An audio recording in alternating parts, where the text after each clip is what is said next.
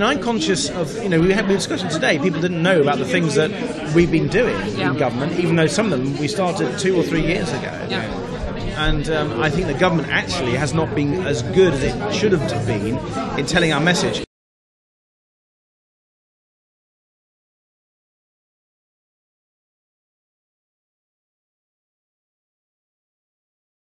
Wake Up to Business is your Get the Business Day Started program, coming from the country's top business shows, expos and networking events.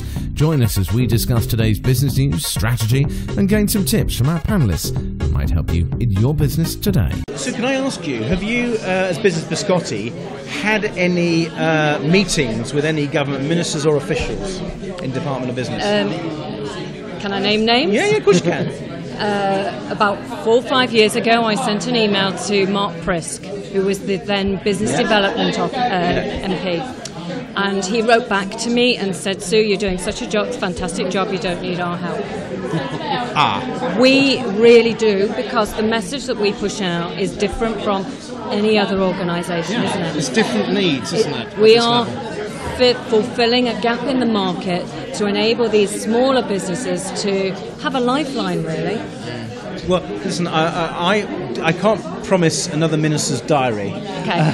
I wish I could, Yeah. but I get into real trouble. But let's try to see if you can meet either Vince Cable or one of the business ministers so they can hear your story and ensure that as an organisation, given that you've grown so fast and so many SMEs and micros are part of you, you can be shown exactly where the advice is on the websites. So from your websites and your social media networking, you can point people I think at that least would be great. at least to the advice that's available now, and then maybe you can advise on where the gaps are. Yeah, because this is one of the points also you were making earlier about, if you've got a big corporation, you've got the money for a public affairs company. But when we're dealing in our own businesses and we've got one person or two people, we have not got that time to make that connection and lobby and get ourselves heard. Well, that's absolutely right. These channels do need to improve. I mean, this kind of step you're just saying, getting Sue to meet with Vince Cable, for example, if that's possible. Yeah, well, I hope it's really important. But also on a regular basis, that kind of thing as well, isn't it? I mean, I meet with the Surrey Federation of Small Businesses, and I meet with the Chamber and various other people like that.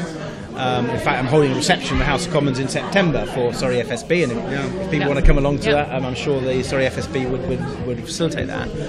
So, MPs of all parties, let's be clear, it's not a party political thing, all parties will want to engage with business, it's vital that they do. The question is, how can we make that more effective? How can we make sure we respond more? In my department now, as Secretary for Energy and Climate Change, I'm conscious that in terms of the businesses that supply energy, electricity and gas to people, we've got the big six who control most of the market. And I'm trying to make sure that market's more competitive, both for domestic customers and business customers, actually. Although the business market is already a bit more competitive than the domestic market. And we've done an awful lot. We've seen a big growth in their market share. We've seen a big growth in the numbers, and it's really quite a positive story, actually. But I'm conscious that we need to do more. I'm also conscious because energy is such a complex area, and the regulations are because it's, if you imagine, it's a lot of health and safety issues, a lot of really quite complicated things. Making sure that the voice of those small, new, independent players is heard is a challenge for us, and we're going to meet that challenge. That's an interesting one, because I've been involved in the Green Deal through some local clubs in Reading with Reading Borough Council, looking at sustainable business and bringing together the SMEs so that they could collaborate and be in a better position to accept some of these tenders from the bigger organisations. The barrier for the SME is that, they want to collaborate, but the big organisations don't want to take the risk with the collaborations. That is the story that comes back to me time and time again. I have heard that, and it's one of these frustrating things where the government really does want to promote SMEs. I mean, and again, I think it's not one party. I think all parties want to do that, and we want to find the best ways of doing it.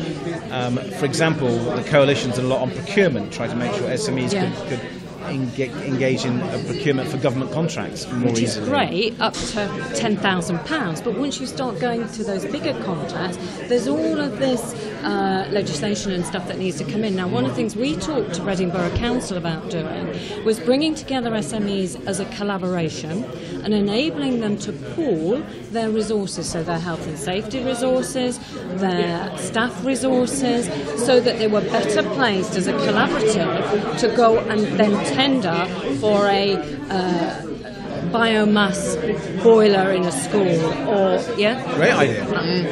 But Reading Borough Council said to me, we can do this ourselves, Sue, we don't need you, and they haven't done it. What I wanted to do was enable these people to come together in clubs, in green, sustainable clubs, so that we could actually make it happen and we could fulfil this government requirement. It still seems to be the fundamental thing though is it's communication, isn't it? It's between micro businesses, small businesses, and with government, the policy makers. So is there a need for maybe that sort of regular standard meeting of anyone can come along, from a micro business to Parliament, to meet with the people that make the decisions, some kind of formal arrangement? Well, there are actually lots of those meetings that happen. Right. The question is making sure people hear about them. There we go. Okay. It's all about communication, as you say. And I think communication is difficult, and we just need to keep working at it, even though we've now got new tools. Yeah. And the difficulty is we're all incredibly busy. I mean, one thing about the small business people is they're really busy. Yeah. And I'd like to say one thing about politicians, we are pretty busy too, as well. And it's trying to make sure that the system can compensate for that. We've got technology, and that's great. But I'm conscious of we had a discussion today. People didn't know about the things that we've been doing in government, even though some of them we started 2 or 3 years ago. Yeah. And I think the government actually has not been as good as it should have been in telling our message. Again, in our defence, part of the reason is that we've cut the advertising budget. So when we came into government, we found the last Labour government had a massive spend on consultancy and advertising and so on, and we thought in tough times you had to cut that. It's social media now though, because you look at UKTI and they're doing a great feed of very straightforward, plain English, simple stuff that you can see if something looks of interest or not. So stuff like that, it has changed so much. Yeah.